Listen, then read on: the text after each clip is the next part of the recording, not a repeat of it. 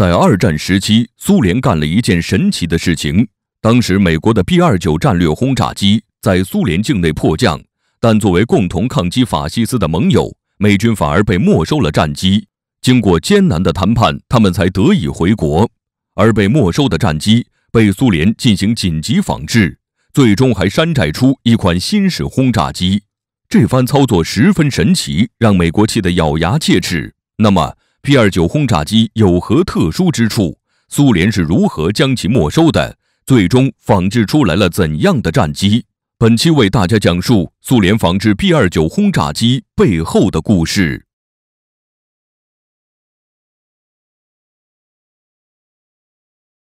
首先，让我们简单了解一下 B-29战略轰炸机。它是由美国波音公司研制的一款划时代的轰炸机，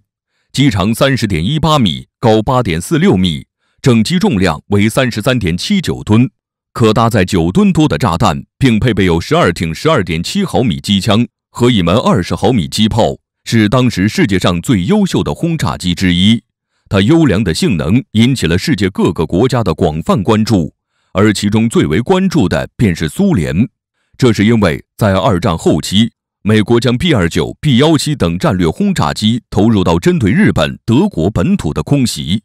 其铺天盖地的炸弹像地毯一样覆盖敌国城市和工厂，给苏联人极大的震撼。因此，斯大林断言，在未来战争中，战略空中力量将起到决定性作用。于是，苏联加大了对空中战略打击力量的投入。虽然当时他们有不少著名的战斗机，然而轰炸机方面能拿出手的却不多，因此研制远程轰炸机的过程进展非常缓慢。出于国家利益的考虑，苏联必须尽快获得成果，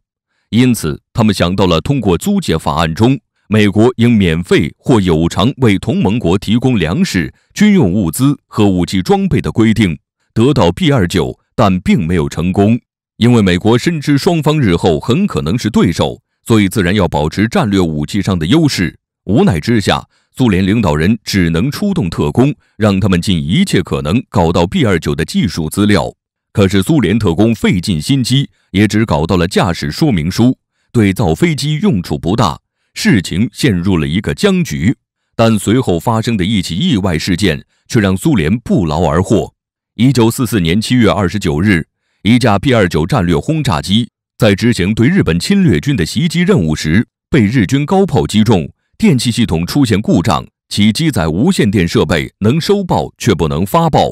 这意味着它没有了地面引导，无法安全返回基地。无奈之下，迫降于距离最近的苏联城市海参崴。机组人员天真的以为苏联会为他们修好飞机，加满油送他们离开，毕竟美苏当时还是盟友。垂涎已久的先进战略轰炸机好不容易到手，苏联自然不可能放手。于是，斯大林亲自给苏联下令，连人带机一并扣押，并指示外交人员发出照会，抗议美方侵犯领空。美国虽然被气得暴跳如雷，却不得不与苏联展开关于归还人员和飞机的谈判。结果是美国飞行员遣返出境，至于飞机的归还，则谈都不用谈。虽然不甘心，但美国不可能为了一架飞机与苏联翻脸，只能无奈接受这一结果。谈判结束后，苏联马上派出工程人员将 B-29修好，并进行了试飞。他们发现，无论是机身材料、增压座舱，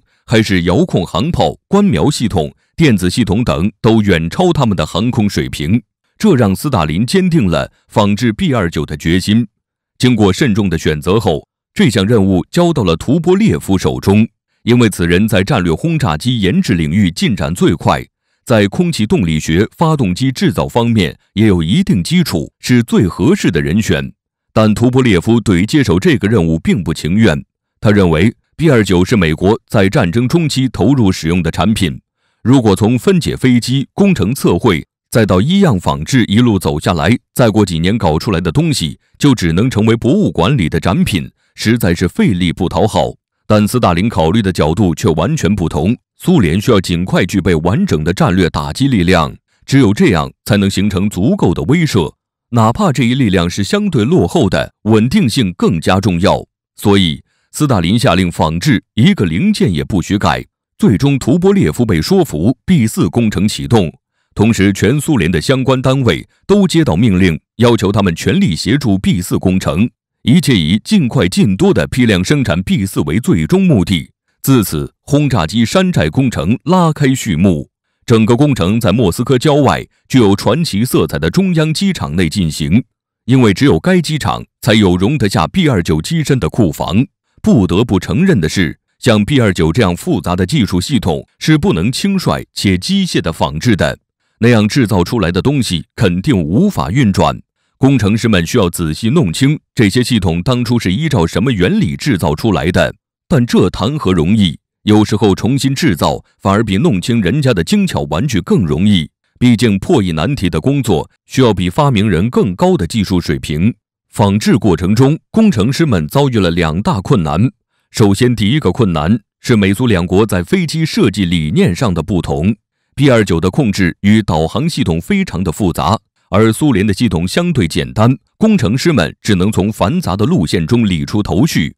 除此之外，他们还不得不考虑如何将苏制武器以及敌我识别系统融入到原本的系统中。因此，要仿制 B29，苏联工程师们只能从最微小的部件去研究，让工程师们的仿制进程遭到了极大的延后。其次，第二个困难是零件无法仿制。B29的部件总共有 10.5 万个，需要画40万份草图。工程师们在拆解飞机时，要把所有拆下来的零件进行仔细测量和拍照。拆各种仪表和控制系统时，无数的线路被一一标号、贴标签，并且记录在案，之后押运到苏联各个角落，交给专门单位仿制。但问题就出现在仿制这一步。美国制造商的工艺制度技术与苏联不同， B29上 90% 的部件以及材料都是当时苏联无法生产或者不能匹配的。比如 B29的标准铝合金厚度不到 1.6 毫米，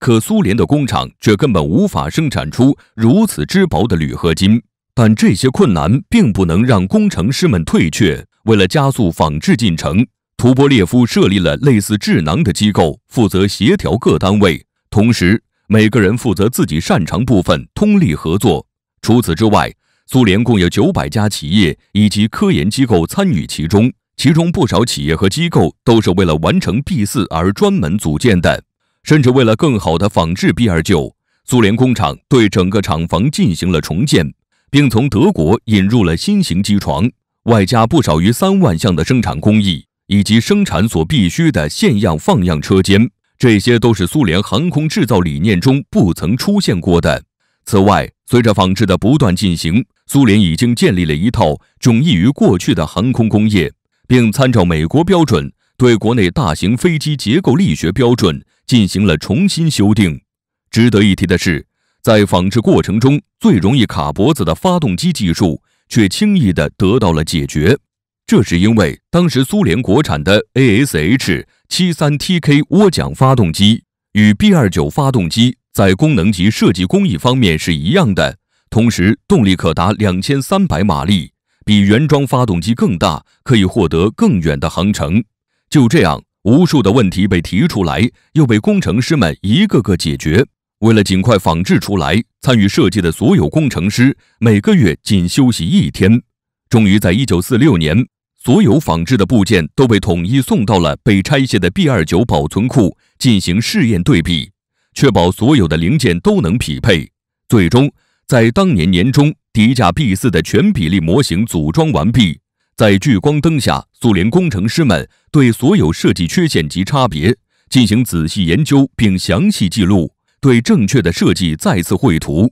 通过这个方法，设计中产生的问题被逐一修正。经过反复试验对比后， B4 最终定型。1947年2月，苏联第一架 B4 轰炸机出厂，整机重量为 35.27 吨，与 B29 的整机重量相比，仅增加了 1% 左右。虽然 B4 是仿制 B29 的，不过还是有几处不同。首先，敌我识别系统的换装，这对于不同的国家来说是自然的。其次，苏联采用了更为先进的短波无线电系统。最后，在武器方面，苏联采用了20毫米的航炮，拥有更远的攻击距离。B4 的研发成功，是苏联飞机制造史上的里程碑，它为此后苏联所有活塞式及喷气式战机的发展奠定了基础。毫不客气地说，后来大部分苏联战机上的仪表、传感器、电机等精密部件追根溯源，全都与 B-29存在血缘关系。所以，尽管 B-4出现后，苏联依然对美国本土鞭长莫及，而它面对现代化防空火网的拦截，也处于弱势地位。但它的意义不可谓不重大，它是苏联踏入顶级军事强国最为坚实的一大步。虽然苏联的手段有些难以启齿，但不得不说，斯大林有着常人无法企及的眼光及魄力。